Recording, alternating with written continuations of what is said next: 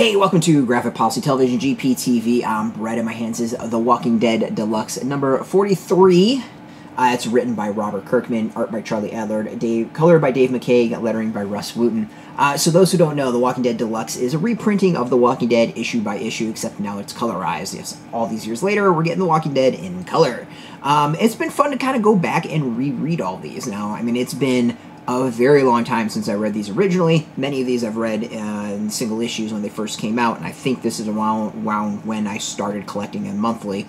And it's a solid read to go back to. It's really kind of fun to not just re-experience it and see, what you remember, what you don't remember, all the shocking moments, but also kind of think of the context and how things have changed over time.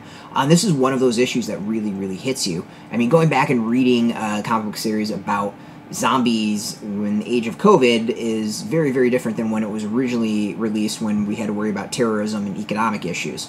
Now we got economic issues and, well, diseases. Lots of diseases, apparently.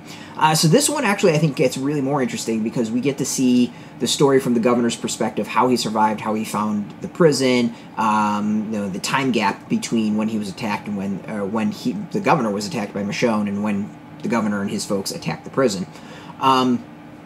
And I think what really stands out to me is not just that Kirkman, I think, really checks the boxes and does a really good job of filling the gaps and making it seem realistic, as unrealistic as it is. But I think what Kirkman actually gets really interesting is the governor himself. And I think this is where this issue gets kind of fascinating, is that we get to see the governor spin the reality to his people. When I remember when I first read this, it was just really simple. This guy's just full of bullshit and, whatever. But now we live in an age of disinformation, when our leaders are outright lying to us, when we are getting elected officials using lies that are actually winding up causing people to attack. I mean, there's some really interesting kind of reverberations in that, and some echoes in January 6th and a lot of other stuff that's going on with this. I mean, in the end, we can see the governor using reality and twisting it and outright just creating fabrications to fit his narrative and get the people behind him to attack, which I think is really interesting.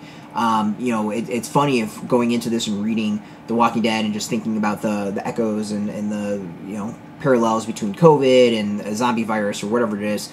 No, I mean, there's a lot more to it. I think this is very much there's some really interesting stuff with some Trumpian aspects to it. And I think that, to me, is not something I expected or remembered reading it. So, I mean, to me, it's really cool.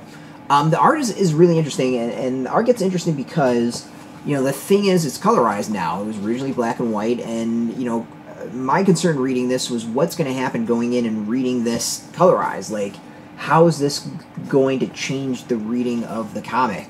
Is the blood really going to be so over the top that it's kind of hard to read, and is it going to be distracting? And you can see here in the pages I'm showing off, while they're, somewhat graphic, it's not as distracting as you expected. I mean, so far there's been, I think, maybe one issue where I thought the colorization really did impact the story. Here it emphasizes the damage and the injuries, but I don't think it actually distracts to a point, which I think is really kind of interesting. Also in these comics we get Robert Kirkman's notes, and we learn a little bit more about his thoughts about The Walking Dead, about the issue, and what he kind of originally was thinking for the issues themselves as they come out. This one, we get the interesting revelation that they, at one point towards the end of the series, was a year ahead of the creation of the comic, which I think is really fascinating. It kind of puts the whole ending of the series into a little bit more, a much more interesting narrative about what they did to go do that. But yeah, I mean, that to me is a really fascinating revelation about the creation of the series as a whole. Just generally, if you've never read the comics, this is a great way to go back and experience them. Issue by issue, they're out every other week.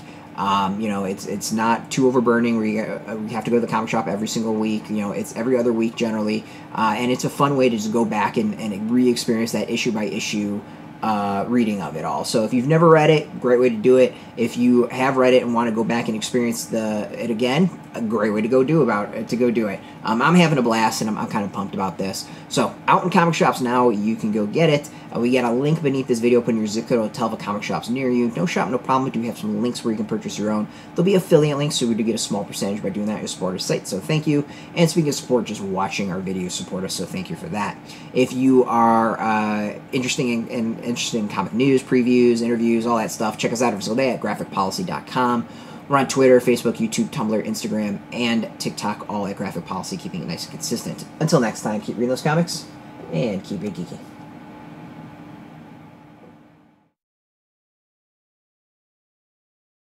Hey, thanks for watching the previous video from Graphic Policy Television. Just by watching, you help support our site. Thank you so much. Now, if you're watching these videos, you probably care about geeky things like movies, television, comic books, toys, games, video games, you name it. You can go and subscribe right now to our YouTube channel to stay in touch and catch all the new videos, or check out our website at graphicpolicy.com. There's a nice link on this end of the video. But as always, thank you for watching. Keep on rocking and keep it geeky.